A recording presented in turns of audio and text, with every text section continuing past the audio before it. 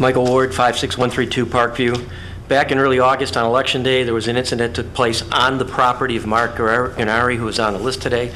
Mrs. Manzella was involved in that incident along with her husband and former Chief Lehman's wife. The entire incident is on video. There's nothing missing. There's nothing absent. It's all on the videotape. The results of that all, first of all, which is absolutely shocking to me, and I've had numerous people I run into in the township, was it's clearly on their assault, trespassing, destruction of property, theft. It all took place on his property.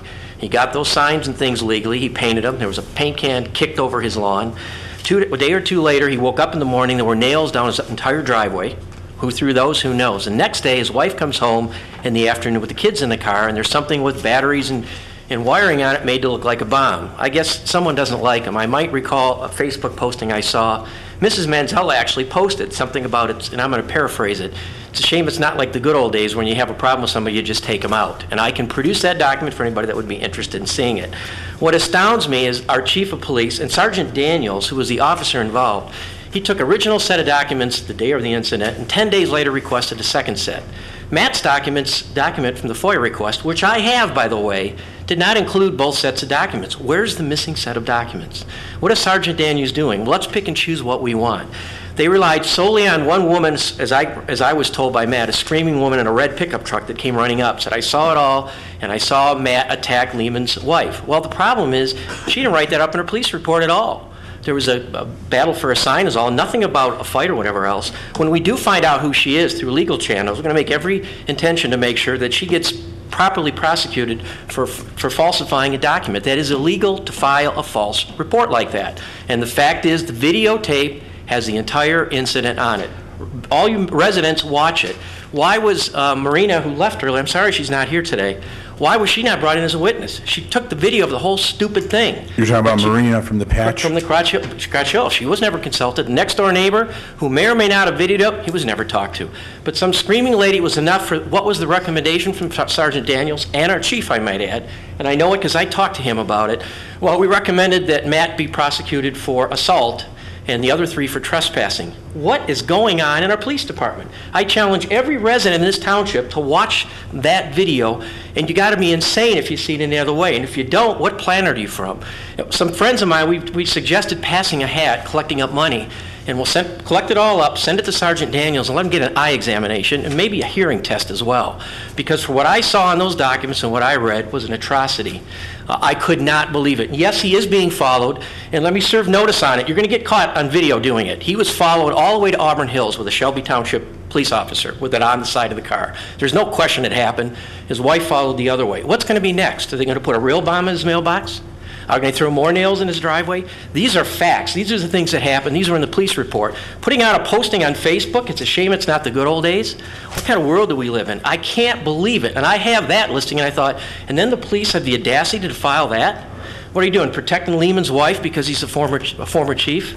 I can't remember, I can't think but back to one of the things on his review, why his contract wasn't renewed. He had failed to file the proper paperwork within the proper time for one of his officers whose gun had discharged during off-duty. And there's a procedure and a policy and written documents that had to be filed. He failed to do that in the adequate time window, and guess what? There was no action taken against the officer. How do you explain that? Who is running the show around here? I was disgusted, as were many, many of my friends. My best friend is an attorney down in Kentucky, been practicing law many years. He reviewed it and said, you got to be kidding. He said, this is a lawyer's dream. It's on videotape. It's there. There's nothing missing. It's all on the videotape. So my question to all of you is, and I challenge every resident, pick the phone up, call 731-2121, ask for Sergeant Daniels, and you ask him for an explanation. His last message to me was, well, put a FOIA request in for the documents, and that was the end of it. He doesn't want to hear from me. Why? You know, prior to my little battle with Mrs. Manzella about 2 weeks before, somebody tried to bust into my mailbox. A week and a half, 2 weeks before. Gee, I wonder, police report, what do they do? Nothing. What is our police report doing? Nothing. You know, explain it to me. I don't understand it. I've been, this whole situation, I know people that have come to the meetings. Mr. Turner was blocked out of the doorway trying to come back into one of the meetings a while back. This is how we run the show. I had Nick stand over the top of him with his fist in the back corner of the room with our was then captain here, an officer sitting over there, and nobody saw the incident except Mr. Flynn and Mr. Wozniak. You know what was done with it? Zero. I get a smart aleck comment from the police officer that investigated it. Who is running the show around here? Who is being held accountable? We got a real problem.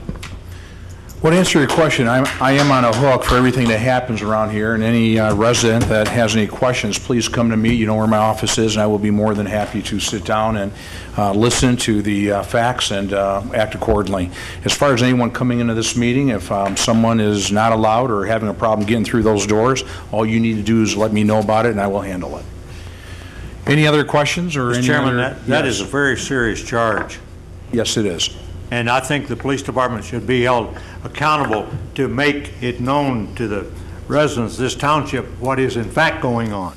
Because that video is very plain as to what it shows. And these accusations are very strong, and somebody should be held accountable for this. Thank you. Okay, thank you. Mr. Chairman, I have a comment regarding that, too. Hold on. Switch to tape.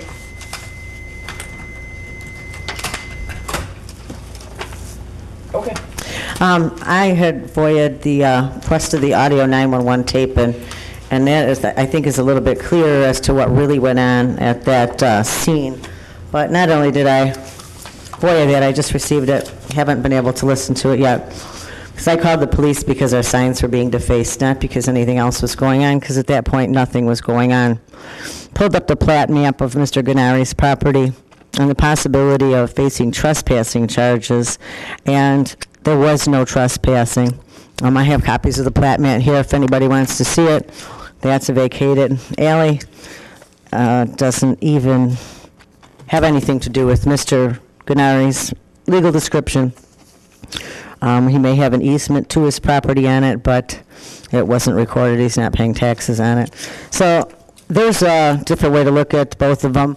Mr. Ward, I don't know why this is, you got a dog in this fight again.